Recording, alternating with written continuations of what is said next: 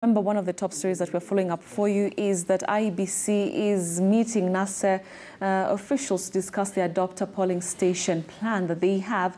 And let me now engage my panelists here in studio in regards to that.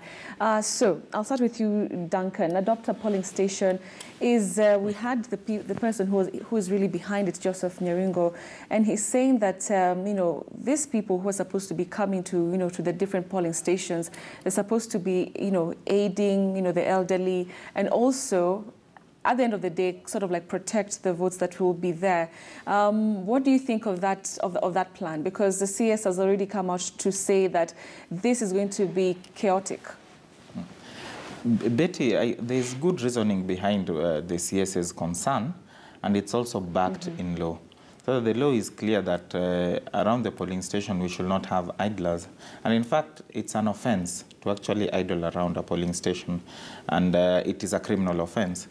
Such that the key issue will be who will IBC authorize to be there. And that is why NASA is actually saying you should authorize at least 5 of us based on the fact that NASA is a coalition of so many parties. So they think they're entitled to at least 5 representatives per polling station. But if you look at it keenly, you'll actually notice that there are places, yes, that NASA may have, all these affiliate parties may have candidates, and as such they have rights to have their own agents. Collectively, they are NASA agents, but individually they represent individual interests. There's no way you can actually bar that without interfering with the right of this particular individual, and that alone is a very good ground for a petition, and the petition will succeed as fast as possible. However, where you have one NASA candidate, but you want to have 5 agents, there's also a risk there, because the issue of mob psychology, the issue of crowding, is not actually good at that particular stage, and that is what the law tries to avoid. But more importantly, you also find that per polling station, you find there's a polling station, and then there are different streams, such that in each stream you also have your agent. So that if they are saying 5 per polling station, that is even less. But if it is 5 per stream, then that will also cause an issue, because you have places where the streams are very small enclosures. You can't even the agents themselves cannot fit. So that if you have 5, it will also interfere with the organization of that particular area. All right.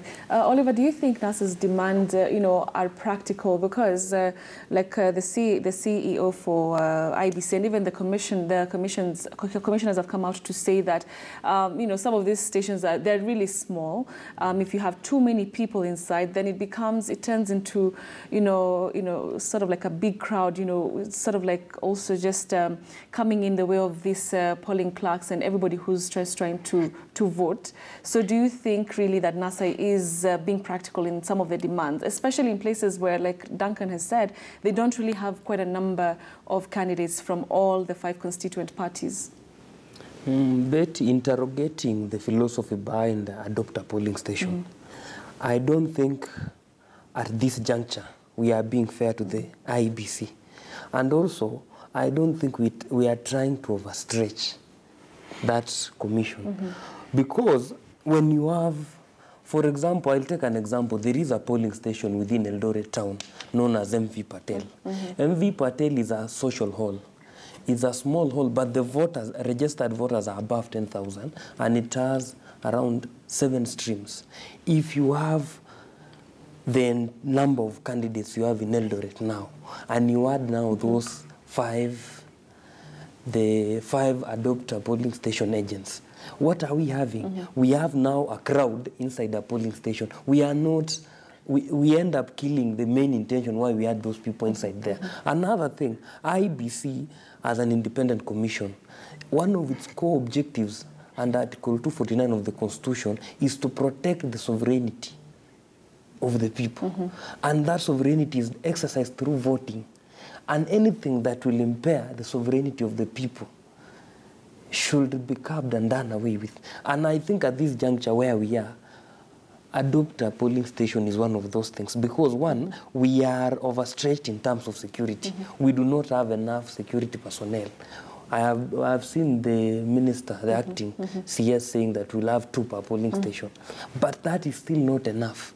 We should give these commission ample time to conduct an election free and fair. What we should now... I don't think they have time, but... yeah, what we should now be engaging and stressing is to train the agents to know what is their main role, as opposed to going to engaging on this adopt a polling station. Secondly, on the issue of adopting a polling station, in every polling station is a gazetted area. And yes, they have a right to assemble under Article 37, but the same right is limited under Article 24, which means you cannot just assemble. By assembling, you might end up breaching the right of other people to vote, which is their right.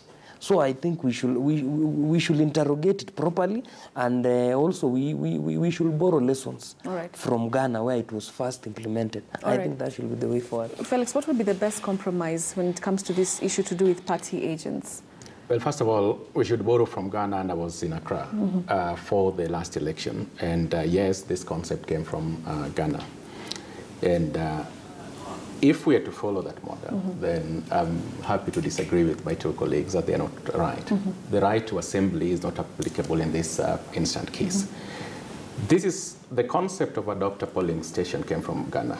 The New Patriotic Party of Ghana, the party of President John Kufuor, when they realized that they had actually lost two simultaneous elections when they were in opposition to circumstances that are very similar to ours. Lack of transparency on the Electoral Commission, and most fundamentally, the interference of the state in the electoral process. So when the New Patriotic Party came with this concept, they had a very robust discussion with the Electoral Commission of Ghana. And the major difference between the Electoral Commission of Ghana and the Independent Electoral and Boundaries Commission is their ability to give as widest interpretation as possible to the law. There are two issues here that I think should come out very clearly, especially if you look at how this debate has unfolded in our context in Kenya. One, is the Cabinet Secretary for Interior right when he summons the Independent Electoral and Boundaries Commission and make directives and declarations that touches or at the heart of the election? That is the first question. The answer is that it's wrong. And the Constitution in Article 88 and the Independent Electoral and Boundaries Commissions Act of 2011 is explicit that in the discharge of its function, or let me put it different, the Constitution and the IBC Act gives the Commission functional, fiscal, and administrative autonomy. And what it means that in the discharge of its function, nobody should speak on its behalf. The IBC had not even pronounced itself on this issue. The Interior Cabinet Secretary went ahead and issued directives. So it was wrong. It was in violation of both the Constitution and the IBC Act. Secondly, the security personnel, the one or two policemen attached at the polling station on election day, the chain of command emanates from the presiding officer, not the Inspector General of Police. This is the law. In other words, the Inspector General of Police cannot issue a declaration that arrests people in Kibera. It's the presiding officer that is given that power.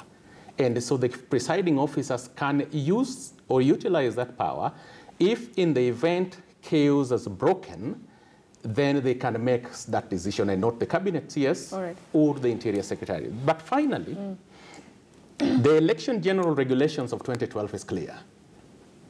Each political party is allowed to nominate one agent. Again, it goes back to what I said. It is not up to the IBC to curtail the interpretation of that law. Election management and election laws gives the Commission all over the world limited discretion. It denies them discretion. It's the law, as it is in the NENE. The Court of Appeal and the Supreme Court on this ballot paper tenders, of course, there were different opinions. The Court of Appeal overruled it. But they were unanimous on one thing. Election is not about convenience, what is convenient to IBC. So you cannot say that, oh, the polling station will be crowded, so IBC will have problems. It's not about that. They were unanimous that if the Court of Appeal said, if they found evidence of, when they were interpreting the public participation, it didn't matter to them that the printing of ballots would commence a week to the election. All It is right. not what is convenient to the IEBC, it's what is in the law. But at the same time, I mean, Yes. you have IBC is not saying we don't want your party agents. It's just saying the number of party agents, Yes. maybe there are too many. Isn't that a solid argument from IBC? It is, but the law, if Parliament wanted to have it any other way, they would have provided for it in the law. It is not what there is not, it's the IBC discretion to make that determination, is what is in the law. Now, if it is clear that the 5 or so party agents are unruly, are bribing voters in the queue, are interfering with voting, yes, the presiding officer can chase them from the polling station. But that determination cannot be made now that they will be unruly. All right. Or that they will engage in criminal acts. The law gives the IEBC, the presiding officer at the polling station, substantial powers on election day that even the chairman of the IEBC cannot overrule their decision. All right. Yes. Felix, do you think that this adopts a polling station plan would sort of like bolster that conspiracy theory, so to speak, about rigging in this election?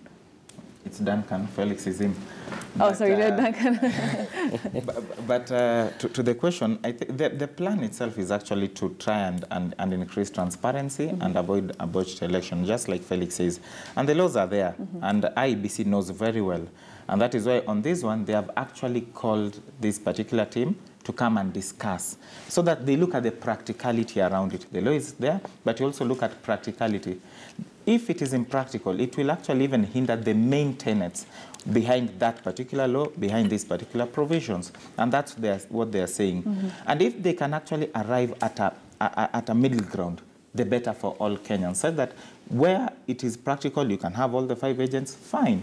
It will be. But where it is impractical, they will explain to them why it is impractical in these particular areas where you may even have only one candidate, so that your interests can be guarded by this one person or even 2 particular individuals. And that is a discussion that I've always said now and again, that in any of these disputes and issues, such discussions will actually preempt these court issues or even this particular negativity in terms of the independence of this particular body. All right. We'll come back to the conversation, but for now, though, we want to